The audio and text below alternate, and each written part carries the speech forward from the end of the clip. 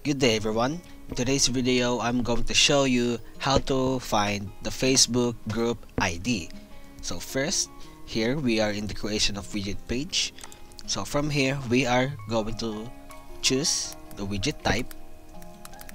So in our case, it is Facebook group. So now it requires us what is or to put our Facebook group ID. So to find our Facebook group ID, we are first gonna need to go to the Facebook group.